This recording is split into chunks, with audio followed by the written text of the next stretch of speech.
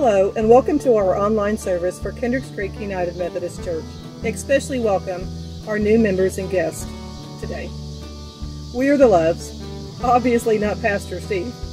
He will be delivering our message in a moment. Until we're able to hold in-person events, there are many ways to contact us.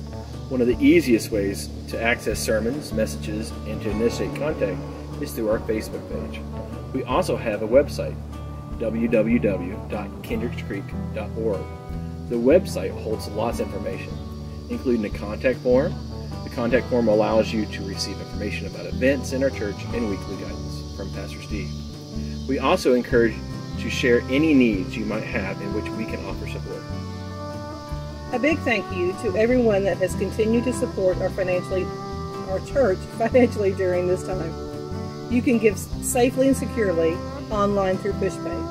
Simply go to the website and you'll find an online giving tab at the top of the page towards the right. We are missing our church family and look forward to celebrating our faith with you today. Val will lead us in prayer, and then Pastor Steve's sermon will follow.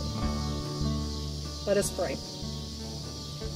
Dear God, thank you for this opportunity to share our faith with our family today.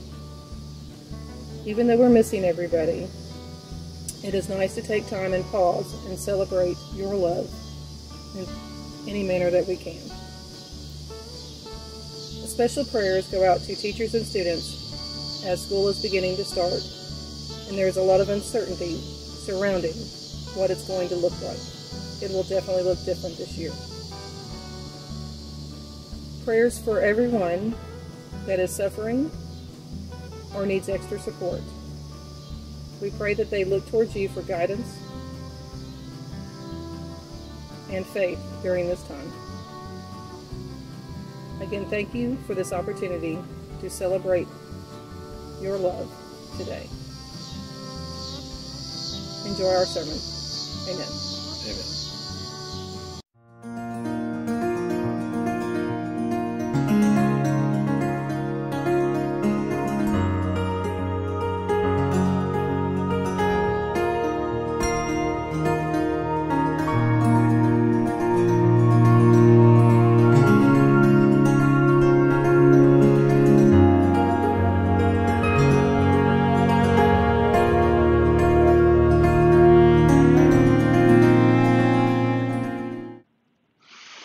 I think one of the worst feelings in the world is like when you are sound asleep and then you have to get like awakened and then have to do something.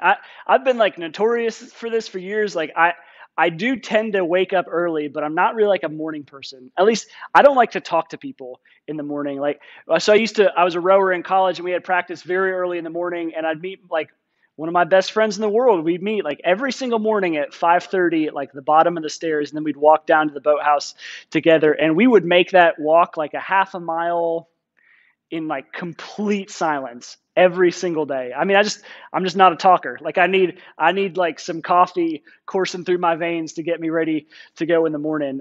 Mostly the way that this like happens now is that someone in my house who's usually very small and also very loud, whose bedroom happens to be adjacent to mine, like will wake up in the middle of the night and like be very insistent that someone come to see her, and she might be too, so it's okay.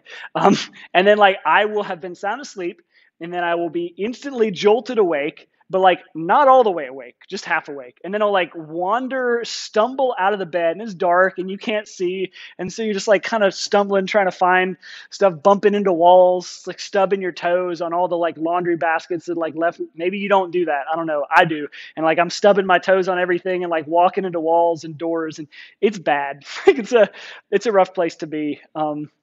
There's really nothing worse than that feeling of like not wanting to be awake, but having to be awake. And it's that like state of being half awake. That's a bad place to be in life. Right? We can all agree. But the thing is, like, as true as that is physically, it's also true spiritually. That frankly, too many of us wander through life half awake to the kingdom of God. We're like still asleep to God and his kingdom. Like it's like we're stumbling around like blind to his reality, blind to the things of God, blind to the spiritual worldview, and just kind of bumping our toes and running into walls and slamming into doors. And all the while, just he's inviting us into something different. And the reason we want to talk about that today is because that's where we find ourselves in the story of Jacob, the series that we call Founding Father, where we're looking at the life and the story of Jacob, who became Israel, the founding father of the nation of Israel, and looking at his story together. And what we'll see is that part of his life is a lot like that, where Jacob, we realize, has been half asleep for about 40 years. But Jacob is going to start to wake up. He's not going to get all the way there, but he's going to start today. And so well, just to recap very briefly, last week, we remember that Jacob's name means grasper, the one who grasps. He's always this guy we hear in the first 40 years of his life where he's always constantly reaching out and grasping for a blessing, always trying to achieve the next thing through manipulation or deceit to try to take what he wants and to bring it into his life, to achieve the right kind of outcome that he thinks he deserves. And after spending years doing that, this is what we're told, is that Jacob's father, knowing the conflict this caused between Jacob and his older brother Esau, knowing that this caused a lot of issues and they want to kill each other, Isaac, Jacob's father, sends him off to go find a wife. Esau has been married for a number of years. Jacob is 40 years old and is not married. And this is unusual for this day and age, right? Most of the time you get married off pretty early and you need to start producing children pretty early because you did not live to be 90 very often in the ancient world. Jacob is 40 and he's unmarried. And so Isaac, his father, sends him off to his uncle's family in this place called Aram. He sends him off there to find a wife. And this is what we're told. Isaac sent Jacob on his way. He went to Paddan Aram to Laban, son of Bethuel the Aramean, the brother of Rebekah, who was the mother of Jacob and Esau. So Jacob's going to his uncle's house to find him a wife from among his first cousins. Okay? It's the ancient world. Listen, 5,000 years ago, it was a lot different. And that's where he goes to find a wife, someone from his own household, someone from his own family, someone from his own lineage whose culture and practices would easily assimilate with his own. And so this is what we're told, that on the way out of town, on the way away from his father's house for the first time ever, he's on his own now, on his own for the first time ever. We remember back to last week, it talks about how Jacob did not have a relationship with God. He spoke of Isaac's God as the Lord your God, not the Lord our God, not the Lord my God, but the Lord your God. He had been just living in that space in his father's household, kind of sheltered and protected, but never took those things and made them his own. And sometimes you have to get out on your own to really start to live that life. I mean, it's an important part of life. And so this is what we're told, is that Jacob on the way, he set down camp to go to bed one night. It says he had a dream in which he saw a stairway resting on the earth with its top reaching to heaven, and the angels of God ascending and descending on it. There above it stood the Lord, and he said, I am the Lord, the God of your father Abraham and the God of Isaac. I will give you and your descendants the land on which you are lying. Your descendants will be like the dust of the earth, and you will spread out to the west and to the east, to the north and to the south. All peoples on earth will be blessed through you and your offspring.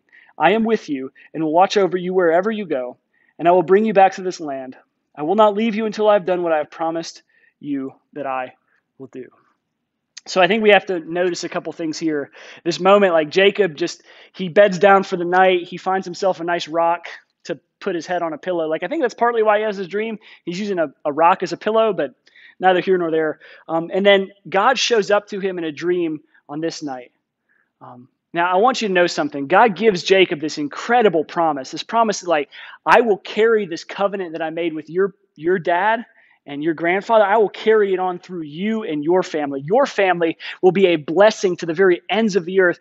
Jacob, your family will change the world. You will be the father of that nation. Now listen, at this point, Jacob had not a relationship with God. God's the one who takes the initiative. God's the one who shows up. But even more than that, keep in mind, Jacob didn't even have a wife. And God's promising that his descendants would be like the dust of the earth. This is a big promise. It is a bold promise. And it's a hard one for Jacob to receive. But here's what we need to remember, is that you're not the one who's initiating a relationship with God. God is always the one who takes the initiative to bring that relationship out. He's the one who takes that step. He's the one who reaches out. So very often people think like, oh, if I can just do X, Y, or Z, then no. God is the one who's calling. God is the one who's reaching out. God is the one who's offering the invitation. And so if you feel that pull, even the slightest pull, the fact that you are watching this video right now tells me that you are not doing this just because you simply thought it was a good idea and you happen to stumble across it on Facebook or on YouTube. No, you have been invited here to this place by the God of Abraham, and the God of Isaac, and the God of Jacob, into this place to hear what he has for you. And so we have to remember that anytime it comes to our interactions with God, he is the one who extends the invitation. It's his invitation to extend, and he does it. Very often in the places and the times when we least expect it, very often when we think we're just going about our normal life, God extends this promise to Jacob even before he had a wife through whom to ensure this promise would be realized. And so here's where we're at, right? Is that Jacob, this grasper, this man who feels like he needs to pull and stretch and reach and manipulate and deceive and go through all these different kinds of things to get the right outcomes in his life, he receives this promise of God's blessing, that like he would have a large family, and that his family would be obviously wealthy because they would be very large. And in the ancient world, if you had a large family, then you had a wealthy family. It typically was the way that it went.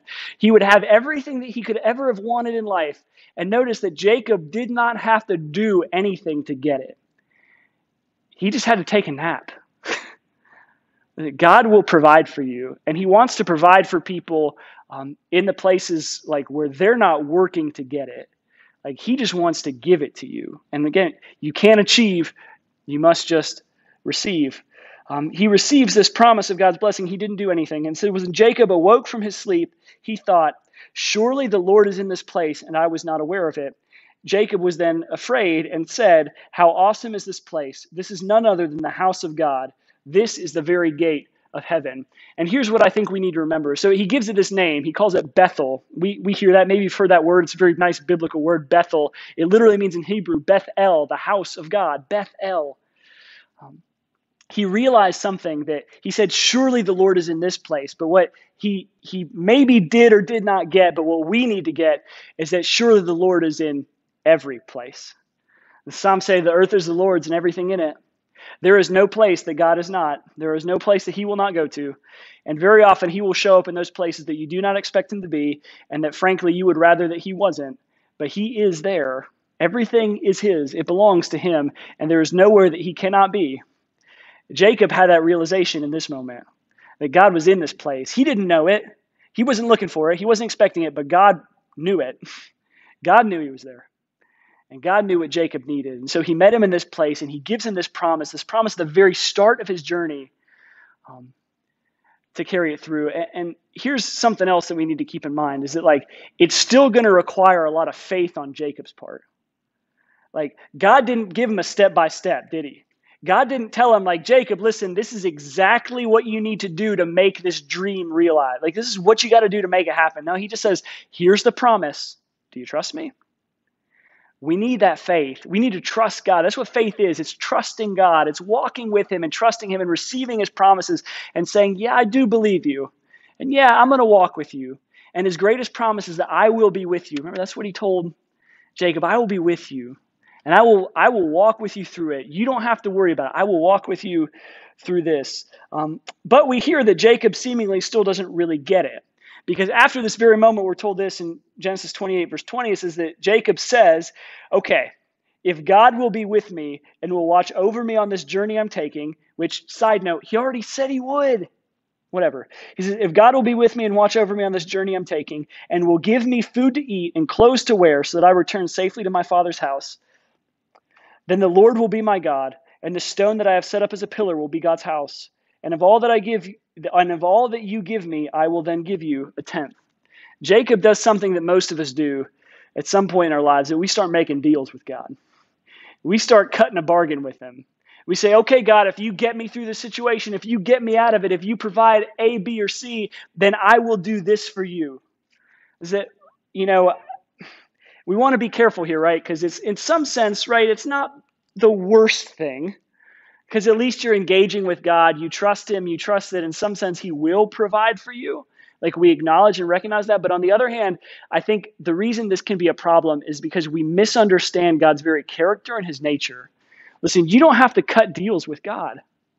You don't have to cut deals with him to have to have the kind of things that he's promised. Like he already promised Jacob that he would be with him. He already promised Jacob that he would be successful. He already promised Jacob that the ends of the earth would belong to his family, that the world would be blessed through his family. He already promised him that. Jacob doesn't need to cut a deal with him. Look, whatever it is that you're struggling with, whatever it is that you feel like God has promised you, whatever it is that you desire in your life, listen, God will provide for you the good things in the world. And if your desires align with his will and his heart and the good that he has for you, then that's a done deal. Okay? It will happen. It will come to pass in his time and in his way, but it will come to pass. You do not need to cut deals with him. You don't need to do the thing that says, okay, God, if you get me through this, then I promise that I'll go to church. Right? That was something that honestly, we heard a lot of us. Maybe you made that promise with God in March. Say, okay, God, if you can get us through like March or April, then I promise, like when church opens back up, I'll be right back in the doors. How's that working for you? So here's the problem with when we make a deal with God is that God will always live up to his end of the bargain, but very often we do not live up to ours. Misunderstands who he is. Jacob didn't have to do that. And he didn't have to do, but see, that's the other thing, is that even still, he's not willing to really receive God and all of, he says, if you get me through this, then you will be my God. Like he's still not understanding what God is inviting him into and the kind of offer that's on the table here. We hear this. Jacob eventually does get to where he's going. He gets to Paddan Aram, and he gets to the house of Laban, his uncle. And I'm going to try to summarize this story. It covers a lot of ground, about 3 chapters here in Genesis. And I'm going to try to summarize it pretty briefly for us. It says that when he shows up, his uncle Laban had 2 daughters. So Jacob had 2 first cousins. One of them is named Rachel, and one of them is named Leah. Leah is the older cousin. Rachel is the younger cousin. Rachel is very attractive. Leah is not, right? Leah has, we're told, weak eyes, which is like a nice Hebrew idiom for saying she ugly. Like, it is not a nice way to put, like they're trying here. But she is not very good looking. But she's the oldest daughter. And so the custom would have been for the uncle, Laban, to give away his oldest daughter in marriage first. I mean, right? That's just the way, you get older, you stop, eventually stuff doesn't work right. You can't have kids anymore. Got to get rid of the oldest ones first. So very pragmatic. So that's what he's intending to do in this case. Jacob, however, sees Leah and says, I like Rachel. She's pretty. Like, I'm going to go with her. How's that sound, uncle? To which his uncle says, okay, I'll cut you a deal. Everybody cutting deals in this story. He says, I'll cut you a deal. If you work for me for 7 years, then I'll give you my youngest daughter, Rachel, in marriage. And so Jacob says, all right, whatever it takes, I'll do it. It's pretty romantic. The guy's willing to work for it. So for 7 years, he works for his uncle Laban. For 7 years, he works and takes care of the flocks and does whatever his uncle tells him to do. And he suffers for 7 years for Rachel. And then on the wedding night, so keep in mind, in the Old Testament in particular you see it in Genesis, when people get married, it's really not like the ceremony that is actually what the marriage is. Like in the very biblical sense, okay? People are married when the two become one flesh. You with me? Like when they have that intimacy, the sexual intimacy, that is what unites people when they become one flesh. That is what marriage is in Genesis. And so we hear that on the night of the wedding, right, there's a tent, and Laban puts Leah, the oldest daughter, in the tent and waits until it's dark and says, okay, Jacob, you may now have your bride. And so Jacob goes in to consummate the wedding. Apparently, like, it was real dark. I don't know. Maybe he had too much to drink. Like, he just didn't notice that this was not the woman he thought he was going to marry.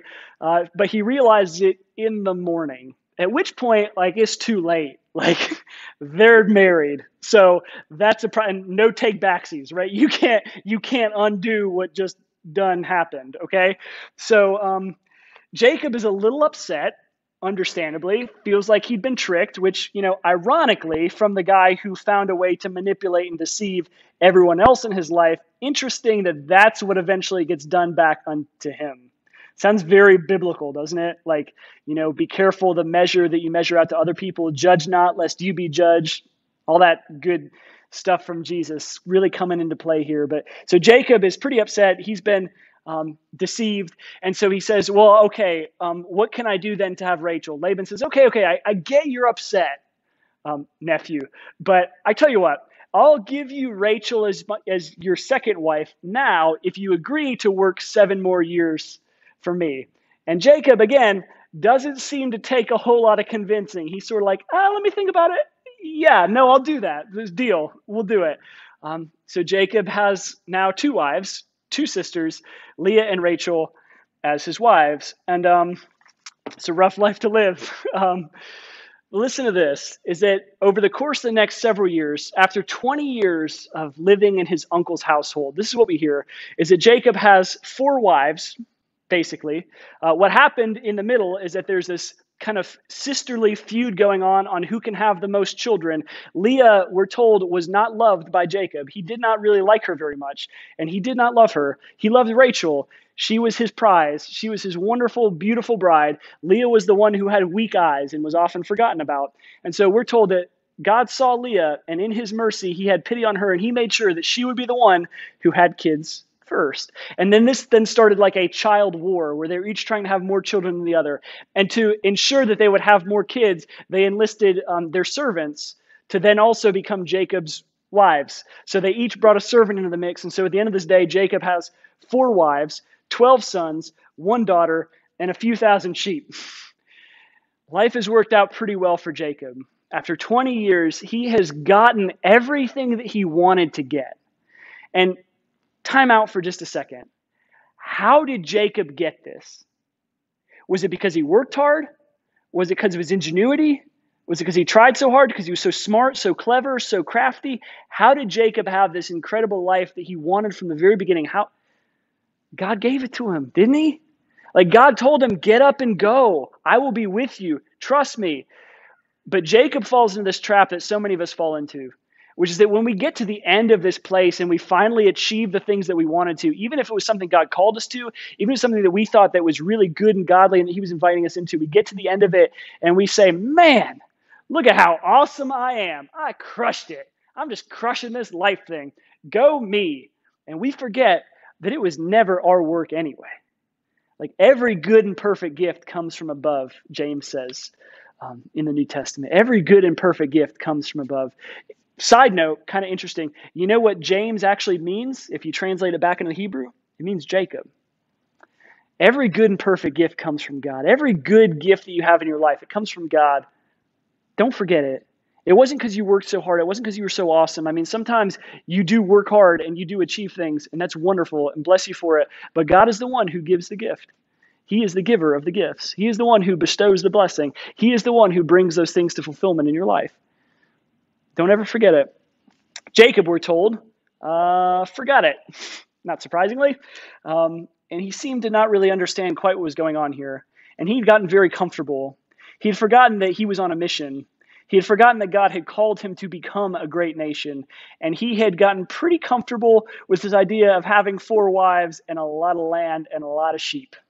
And that seemed pretty nice to him. And so on one day, one particular occasion, we're told this, the Lord said to Jacob, Jacob, go back to the land of your fathers and to your relatives, and I will be with you. It's basically this kind of wake-up call. Jacob, wake up. You've fallen back asleep. Do you remember the promise? Do you remember the dream? Do you remember the vision that I set out before you? This is not about you, Jacob. This is about the entire world that I want to bless through your family. So go back home. You were never meant to just camp here in this place. So don't miss that, right? That's the call that God is inviting Jacob into. And very often, honestly, that's the call that God is inviting us into. You have not been blessed so that you can sit on it and say, look at how awesome I am.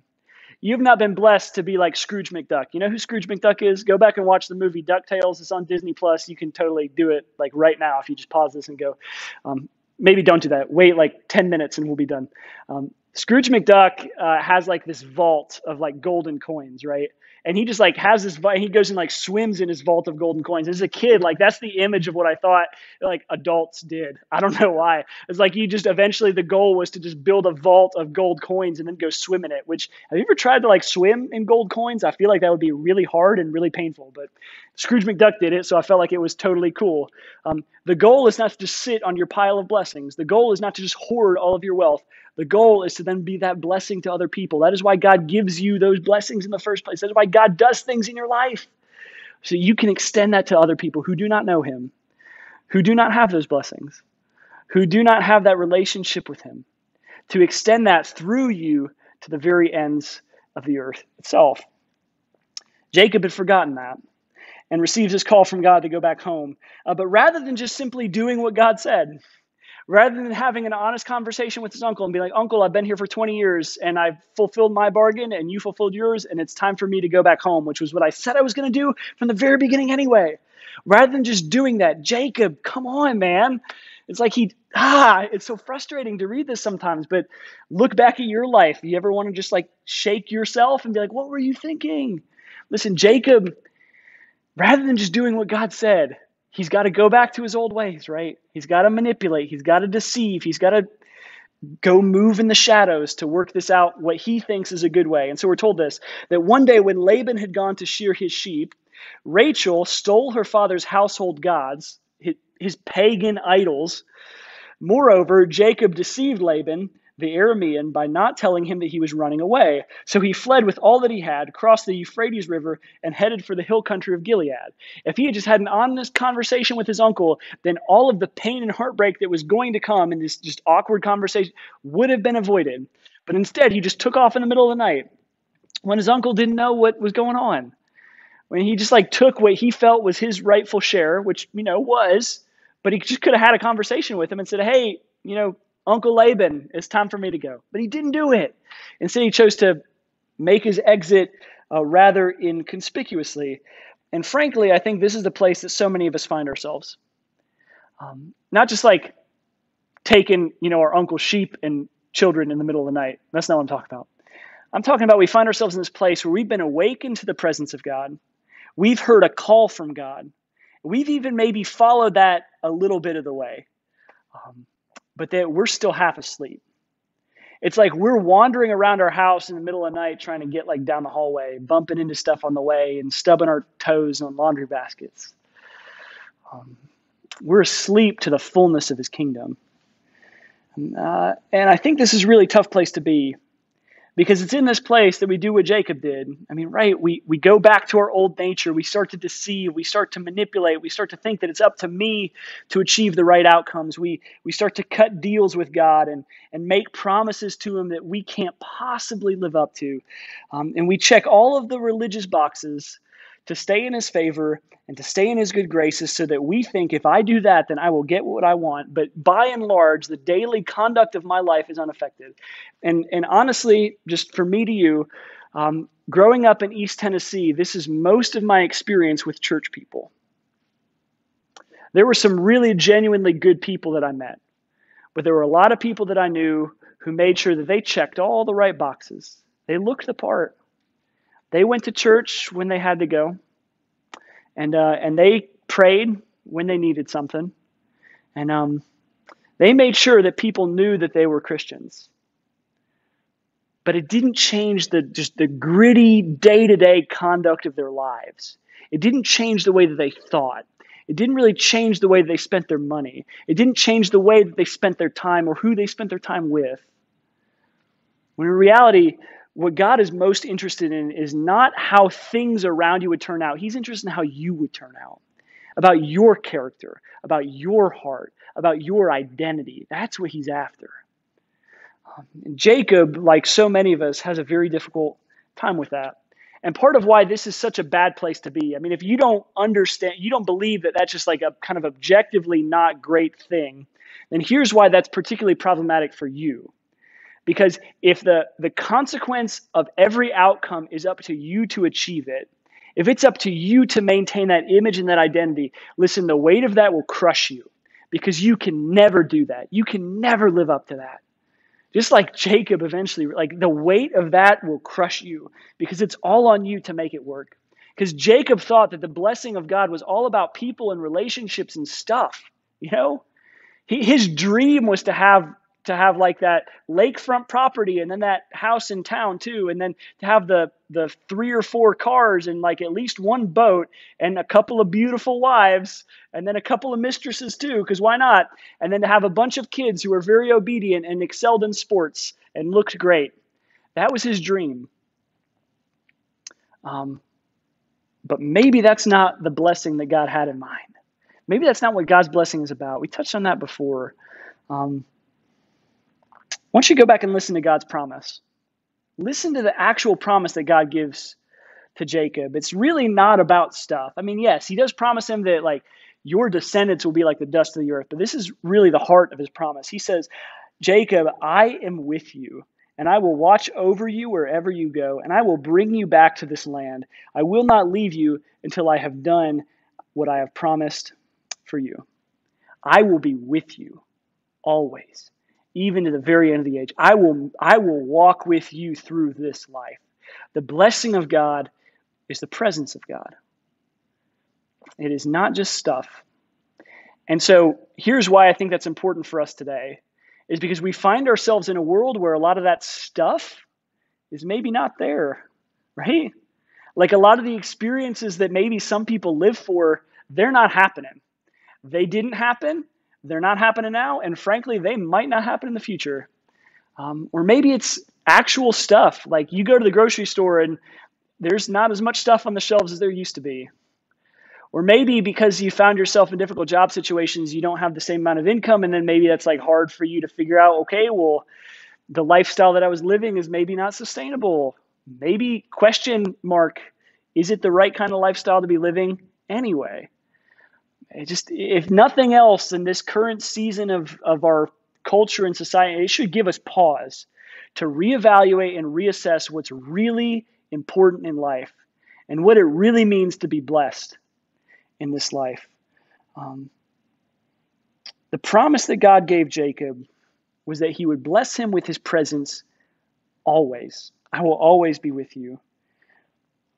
It was the promise that he received at Bethel. It was the promise of the stairway to heaven. It was the promise that the gate of heaven itself would be open to him without his having to do anything to make it so. And a few thousand years later, in the Galilee, there was a rabbi named Jesus. And he told people that the kingdom of God was at hand in him. That you didn't have to do anything to earn it. You did not have to be the right kind of person, have the right number of zeros in your bank account to be able to access it. It wasn't about the clothes that you wore. It was not about the food that you ate. The kingdom of God was available here and now through him. And this Rabbi Jesus, to a people Israel who had forgotten the promises of their God, he told them this. He said, very truly, I tell you, you will see heaven open and the angels of God ascending and descending upon the Son of Man. In Jesus, we see the fulfillment of every promise of God. In Jesus, we see the very presence of God willing to walk with us through any situation in life. In Jesus, we see that the blessing of God is the presence of God. And that is genuinely good news. That you do not have to face anything alone. You don't have to face the bad times alone. You don't have to face the good times alone. Very often those good times, when life is good and you are comfortable, those are the hardest times to live a moral and a good and an upright and a life rooted in the kingdom of God. Because you don't need him. At least you don't think you do. But it's in those places Jesus says, I will be with you. It is the blessing that God offered Abraham. It's the blessing that God offered Isaac and Jacob. It wasn't wealth. It wasn't possessions. It wasn't long life. It wasn't nations. It wasn't boats and bank accounts and jobs and wives or husbands. It wasn't cars. It was stuff. The blessing that God offered was his presence. Now, keep in mind, a lot of that stuff came to these men, Abraham, Isaac, and Jacob. They had possessions. They had lands. They had large families. They had all of these things that they could have possibly never dreamed of, that they always wanted. They did receive those as well. but the blessing was about his presence. So why Jesus says, seek first the kingdom of God and its righteousness, and everything else will be taken care of. Do not worry about what you're to eat. Do not worry about what you will wear. Do not worry about where you will lay down your head. I will provide those things for you. Just simply seek first my kingdom, and everything else will be taken care of. And here's what I want us to hear too. Maybe you need to just hear that. But the second part of it is that then God gives you that blessing to extend that through you to the world around you that needs to receive it. The greatest thing that you can give someone is the presence of God. The greatest gift that you have to offer the world is the presence of God in you.